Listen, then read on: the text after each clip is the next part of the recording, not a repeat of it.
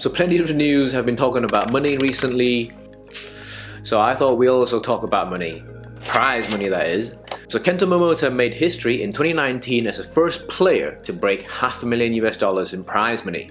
In comparison, Rafael Nadal made over 16 million only in prize money in 2019 as well. Let's not even start talking about the endorsements the top tennis players pull in. We're going to take a closer look at how much prize money is being awarded to badminton pros who are playing on the World Tour circuit this year. So there are 6 levels to the Badminton World Tour circuit. So we start with the World Tour Finals, the World Tour Super 1000, 750, 500, 300 and then 100. So BWF implements slightly different ratios towards prize money allocations depending on the level of the tournament, but you're not here to see that. You're here to see how much money each player makes depending on where they finish in the tournament.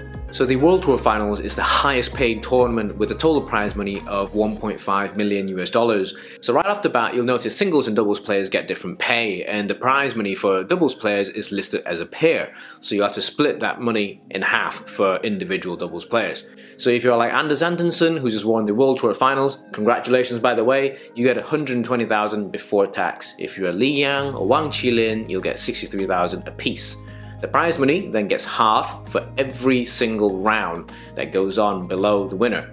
So remember, the World Tour Finals is the best paying badminton tournament, and so it'll go downwards from there. So next we have the Super 1000 tournaments, and here's a breakdown of who gets what. First we have the 2 recent Thailand Opens, which were upgraded to the Super 1000 to complete the 3 2020 season Super 1000s, and they have a total prize pool of $1 million each. So if you're in singles and you win, so you get 70k, which is 70 times of what you would get if you've lost in the first round, so quite a big difference.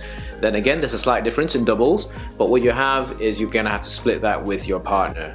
So we then go into the 2021 Super 1000s, and here you can actually see the 3 tournaments which are scheduled for this year, and all 3 of them have different amount of total prize money, with the Indonesian Open having the most at 1.25 million, and the All England the least at 850k. I'm not sure why the All England total prize money was below the 1 million threshold required for the Super 1000s, but they must have had a valid reason. So each win in the Indonesian China Open will get you slightly more prize money than the Thailand Opens this year, but it will be slightly less with the All England. If you're liking this video so far, make sure you smash that like button and subscribe to the channel as well. Thank you. We now go on to the Super 750, and we have 5 tournaments. The Malaysian Open, which is right after the All England this year, as well as the Denmark, Japan, French and China Opens. All of them are above the 700k threshold required for a Super 750 tournament, with the Denmark Open having the most at 775,000 in prize money. All 5 of these events will pay between 750 and 775 if you lose in the first round, and you get upwards of 50k if you win one of these events. So what are your thoughts about the prize money which are being paid out to the players in these tournaments? Too much? Too little? Comment in the section down below and let me know what you think. We now go into the level 4 events, which are the World Tour Super 500 events. There's supposed to be 7 of them this year, and there's a minimum threshold of 350k in prize money for these events. And as you can see, all these tournaments are providing a prize money of 400k, so above the 350k threshold, except the Singapore Open at 320,000. You'll also note that I have listed Thailand Open in red, as they've been bumped up to a Super 1000 earlier this season.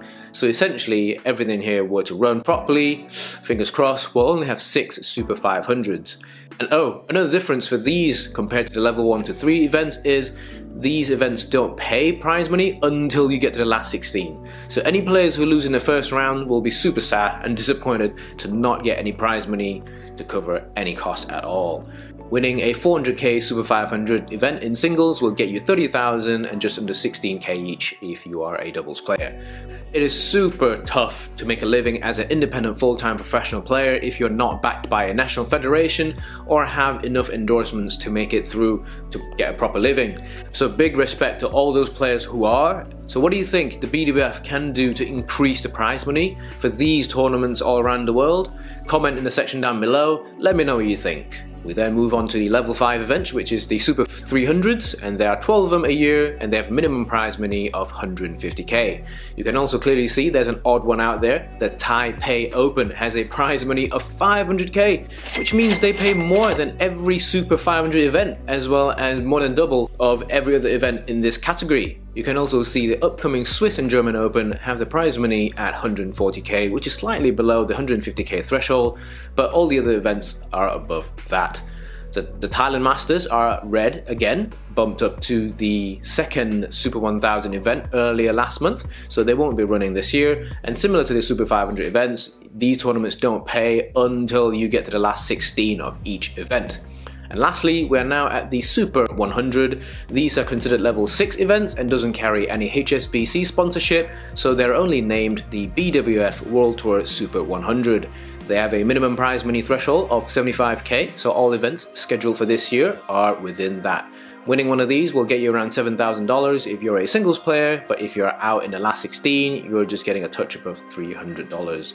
Not too sure that's enough to cover flights for most of the players. If you want to know what Yonex rackets the players are playing with in the recent Thailand Open, click on the link here. I will see you in the next one.